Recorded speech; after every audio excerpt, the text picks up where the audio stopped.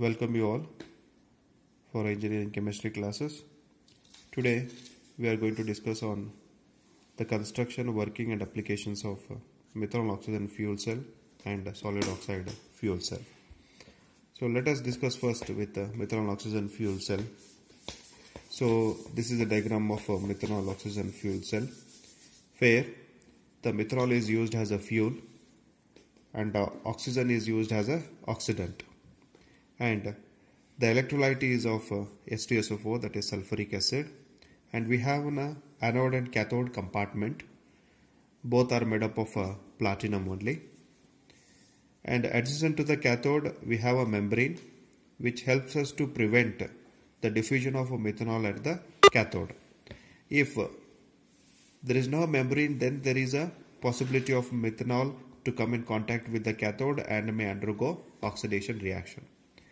And especially here we are using a fuel as a methanol because methanol is having a good properties as such, like it is having low carbon content and there is a easily oxidizable group in the methanol and it is highly soluble in water. Because of these properties we are using fuel as a methanol here. And the oxygen is continuously supplied at the cathode, and similarly here the methanol is along with the sulfuric acid is being supplied at the anode through the anodic compartment, and there will be a continuous reaction is going to take place. So let us discuss about the working of a methanol-oxygen fuel cell. At anode we can see we are supplying a fuel, that is a methanol, and where H2SO4 is along with which it is undergoing a reaction. We can write it like a methanol water molecule, and from which we are going to get in a carbon dioxide, then 6H plus and 6 electron.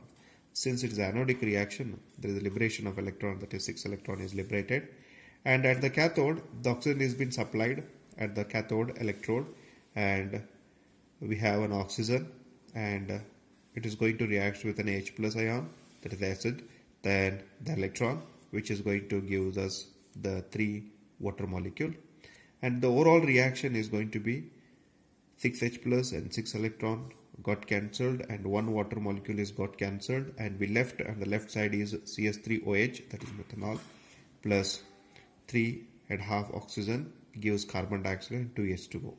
So this is a working of a methanol-oxygen fuel cell.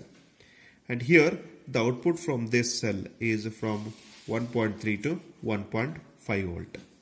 And the applications of a methanol-oxygen fuel cell is been widely used in military, and especially for charging equipments, and also for using as autonomous power for test and training instruments. So this is an application of military. And here this is considered as a very important question in connection with an examination, semester and examination. So you have to practice this, and you please try to understand the working of a methanol-oxygen fuel cell. And quickly we move on to a solid oxide fuel cell. And here, as I am showing a diagram, this is a solid oxide fuel cell. Again we have anode and cathode and electrolyte. Here the anode is made up of a cobalt zirconium oxide or nickel zirconium oxide, and cathode is made up of a strontium which is doped with lanthanum manganese oxide, and electrolyte is of solid, that's why it is called as a solid oxide fuel. So here we are using metal oxide, usually zirconium oxide, which is doped with 8 to 10 mole percentage of yttrium oxide, right? So this is why we call it as a solid oxide fuel cell.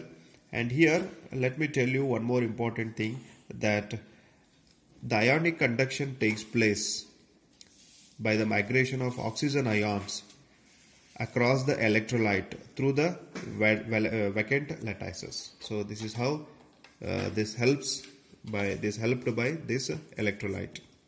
So electrolyte plays a very important role in this solid oxide fuel cell. Now coming to the principle, that is exactly working is there, but again let me tell you the principle, how the reaction or how the electron are liberating we here.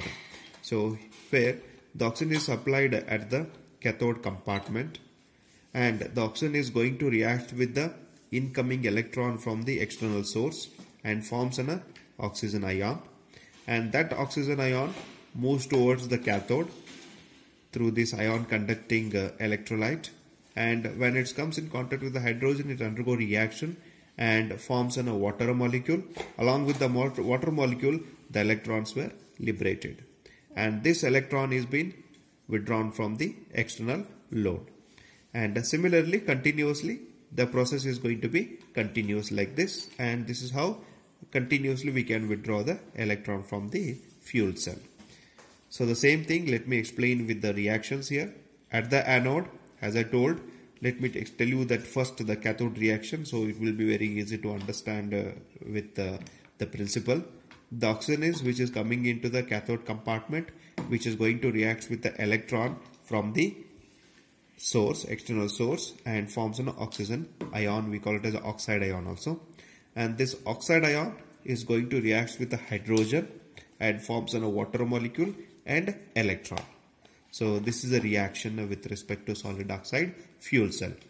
And one more important thing here, we can use hydrogen, and also we can use another another material as a fuel, that is a carbon monoxide, that also can be used, or hydrogen or reformed fuel is also can be used as a fuel in this solid oxide fuel cell.